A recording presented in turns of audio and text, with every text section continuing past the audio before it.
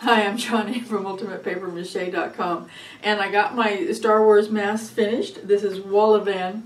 He's pink and wrinkled, and yes, I know. He should have a black leather helmet and a crazy looking black vest. I'm not going to get quite that carried away. I don't even have a black sweatshirt, and this is my closest thing to black. It spent a whole lot of time in the studio, obviously, but this is just going to have to do. This is Halloween. We can get away with just about anything. One of my blog people happened to mention that I usually do animals, as you obviously can tell, but he was a lot of fun, and it is Halloween and it's coming up. If you missed the last video, I actually showed you how I put the whole thing together, starting out with the clay model over a mannequin. And in this video, I'm going to show you how I finished it up. I did the paper mache, I put on the wrinkles, and then I painted it. And so let's get right to that. I'll show you how I finished him. I used some blue shop towels for my paper mache, and I also used a paste made out of drywall joint compound and white glue, Elmer's glue. The drywall joint compound has to be any brand except DAP. And the only place in my town where I can get drywall joint compound that isn't made by the DAP company is at Walmart. So I took a trip down to Walmart and I bought my shop towels and my drywall joint compound. You can find the recipe for this paste that I'm using out on my website. And there's also a lot of videos already out there that show you how the shop towels are put on over the clay model. In fact, there are so many, I don't really want to do that part again in detail here, but you can find a really good 3-part video series of a Commedia dell'arte mask on the extended tutorial page. So I'm going to link to both of those pages down in the description below the video, and you can go check those out. Now, when I had at least 2 layers of the blue shop towels and the paste over the entire form, I put it in front of the fan and left it there for 2 days, maybe a little bit more, because I wanted to make absolutely sure that it was dry all the way through. If you take it off of the clay form too fast, you could end up destroying your mask. It just simply won't hold its shape until it's dry. Once it was dry, it would have been an awful lot easier to get this clay and paper mache off of the mannequin if I had followed the instructions in my own book on how to make masks, but I forgot.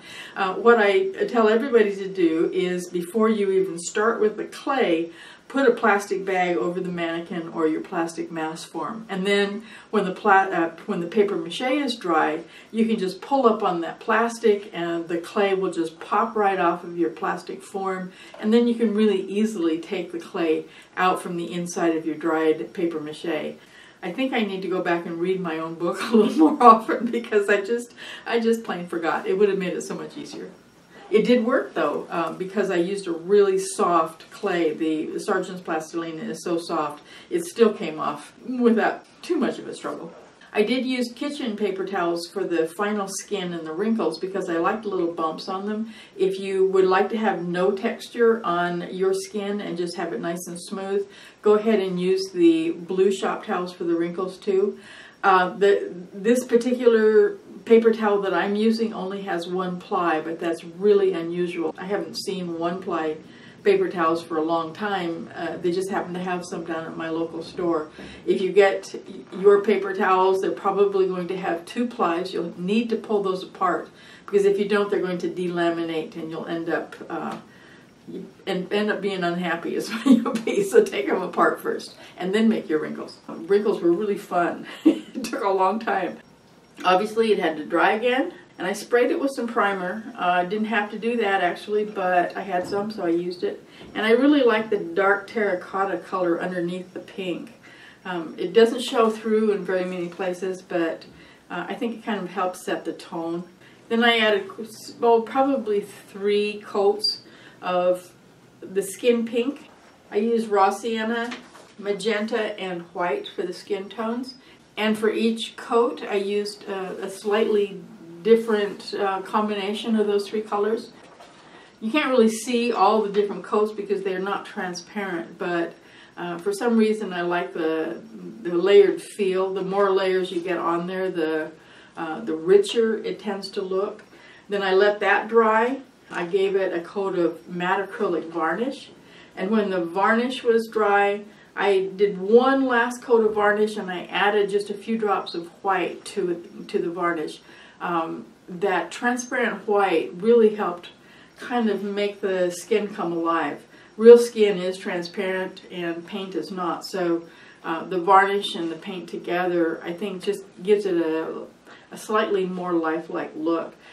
When you have to paint something that's all one color, it's really a challenge to make it look interesting.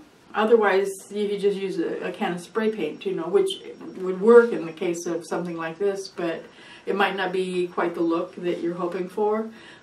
Using anything that's transparent or layered really makes a difference. Now that this guy's all done, I'm going to start finishing up this fellow. I started him maybe a month ago. I did a lot of experiments on him and I thought I was going to throw him out. Yesterday I pulled him out of the trash can. He was just too cool to throw out. So I'm going to finish him up and in my next video I'll show you how it turns out. So there will be some more actual animals coming soon, I'm sure. Just not this time. It's Halloween. We got to do something fun. So I'll see you then. Come and visit me, ultimatepapermache.com.